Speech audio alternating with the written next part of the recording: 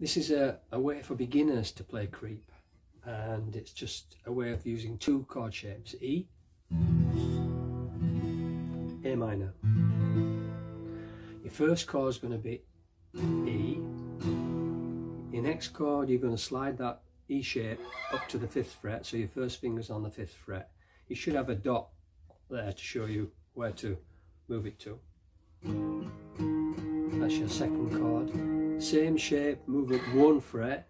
That's your third chord, and then down to A minor. That's all you're doing all the way through the song. E, 5th fret, 6th fret,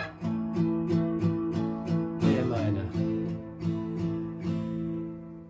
Let's try a verse and a chorus just to see how it goes. And the strumming pattern, again for beginners, is just down, down, down, down, down, down, down, down.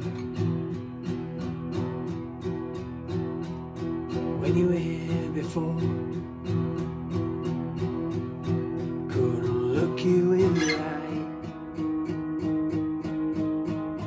You're just like an angel. Your skin makes me cry.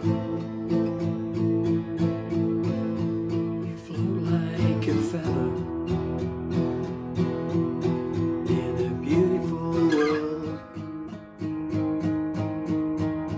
I wish I was special. You're so very special. But I'm a creep.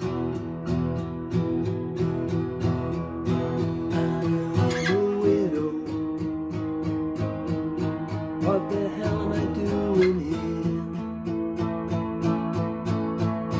I don't belong here. Of course, if you're playing it properly, you go E, and then you go to bar chord, A flat, and you go up to A, and then down to the A minor. But for beginners, it's a way of doing it.